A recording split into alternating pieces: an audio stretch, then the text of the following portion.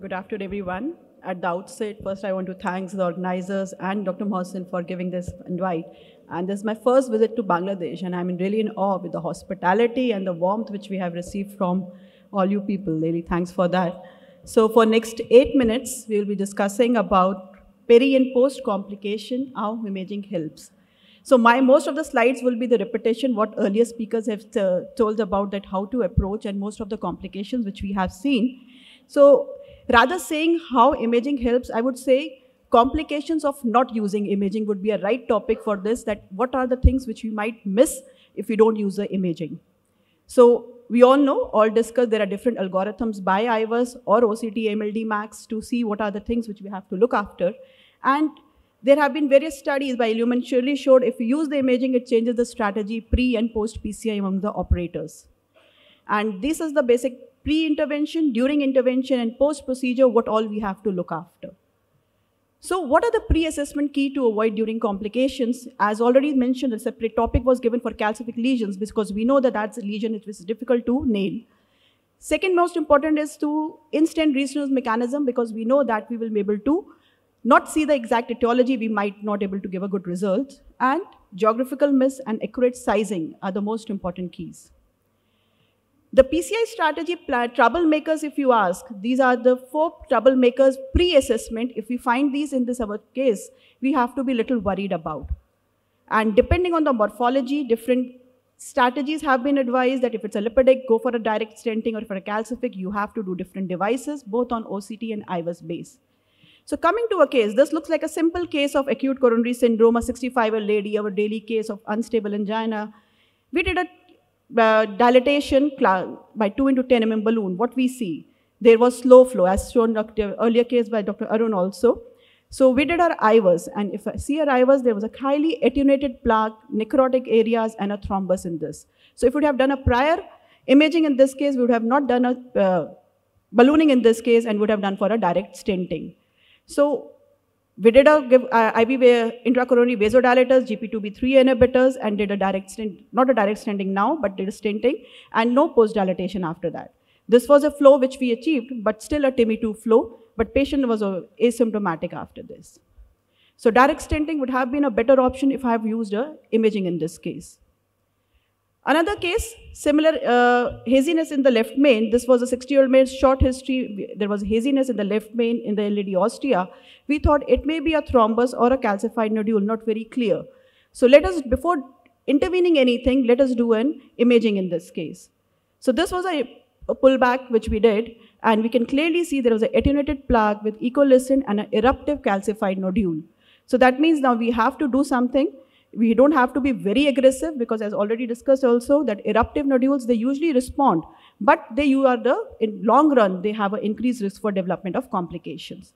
So we just did a small cutting balloon, in this case of a 3 into 10 angioscult, and put a stent across it. Didn't go for any atherectomy device or something. And I didn't have the IVUS with, but it was a good expansion of the IVUS with good MLA, which was achieved, and a TIMI3 flow. Second most important, when the pre-assessment is for the confirming the wire positions when we go for this, and especially in CTOs if we want to do. If the CTO is beyond the occlusion, if you find that there is a true versus false lumen, this is a very good case. If you see, this was where wire was there and it was assumed that it is okay. But if we see the pullback we clearly see our IVUS is in the false lumen, and the true lumen is the kidney shape, which is present at from 11 o'clock to 2 o'clock position. So always try to avoid putting a stent in these cases. What about the peri-stent assessment? As already told by earlier speakers, that expansion, apposition, dissection, tissue prolapse, these all are very important, and I will not go into detail that what are the things which we have to look because my earlier speakers have already told. I will just come to a case, which was a routine case which we did. It's a 60-year-old male, unstable angina, 1 month back, ECG T inversions of V1 to V3, and his angio showed some osteoproximal LAD mild disease, and mid-LAD was a critical 90% lesion. Put a stent across it, did a dilatation, and we found that, okay, it's looking fine, but there was some under-expansion in the LAD stent. And I dilated with NC of 3.5 into 12 mm balloon. Post-dilatation, this was the proximal edge which we found. What is this? It's a haziness proximal to the stent. It could be a edge dissection which has led to it. It could be a plaque shift, or it may be a thrombus because of recent history of non-Q interval MI, 15 days, or an intramural hematoma. So first and foremost, don't give more injections. You might harm more. We did a pullback. This was a stent which we can see, and if we see the landing zone of a stent, angiographically looked normal, but our landing zone was in the disease segment, and there was a dissection leading to intramural hematoma in this case. So that means the geographical miss which we did and led to this intramural hematoma. So we had to cover the intramural hematoma. The second overlapping desk was deployed, and this was the good final image which we got in this case. Post-stenting, sometimes we have angiographically, some gives very scary pictures. This is a 46-year-old lady came to us with, had a PCI of RC in 2070 and came with unstable angina. And if you can clearly see, left main shaft was showing a severe disease. We did a small balloon, 3x10, and we did a OCT pullback. If we see, this is basically a very high attenuated necrotic plaques with high lipidic content in these cases with no calcification. Deployed a 4x12 mm balloon, stent, and post left main stenting, if you see, there was some haziness under expansion at the proximal part. So should we go at 4.5 high pressure, or should we go for just a low pressure? What does the OCT show? OCT showed us that this was basically a lipidic plaque which was tissue prolapsing inside the left main stenting, and this prolapse was causing about more than 30% of the luminal stenosis, which was irregular. So rather, in tissue prolapse, we have to be very careful. We should not oversize and never go for high pressure balloon dilatation in these cases. We just gave a gentle massaging to this lipidic plaque, about 4x10 mmol at 8 atmosphere. And this was the post-NC OCT run, which we found that the tissue prolapse has significantly decreased, and it was less than 10% of an effective lumen area, which was more than 8. So this was the final result which we got post-NC in this case.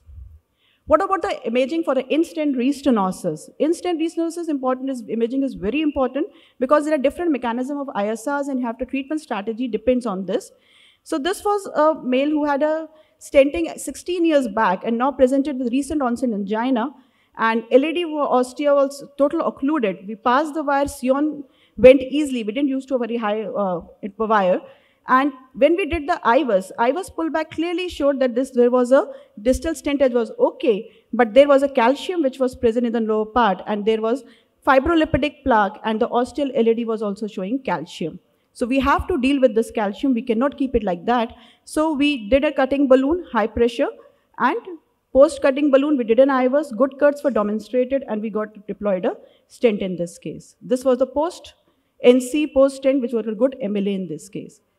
Second case in which you don't want to do very high cutting balloon is this case. If you see, this was RCA ISR, and we did an OCT in this case. If you see, there was classical TCFS in the distal edge, there was high lipidic plaque, there was rupture, and there was no significant new intimal hyperplasia or fibrotic lesion, predominantly new atherosclerosis.